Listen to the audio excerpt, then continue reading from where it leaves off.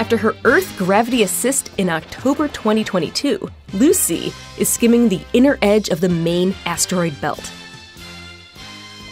Let's check back in with our intrepid explorer. Lucy, we have some exciting news. The science team compared your trajectory with 500,000 known asteroids to see if any would be observable along your way. And the original plan has you traveling only 40,000 miles away from a tiny main belt asteroid, now known as Dinkinesh. That's about 1/6 the distance between the Earth and the Moon. And I have even better news. The team figured out that you have enough fuel to get even closer. You'll be able to fly within 300 miles of the asteroid and get a really good look. Your already record-breaking tour will now explore at least 10 small solar system bodies.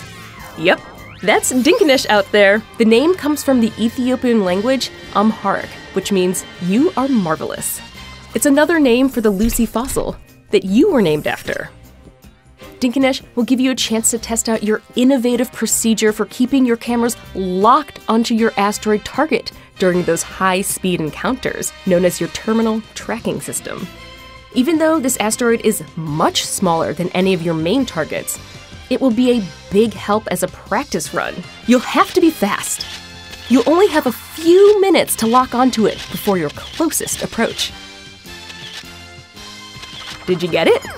This first big challenge will provide key insights for the team as you continue on to your next targets. Safe travels, and we'll check back in with you later as you continue on your travels through the solar system.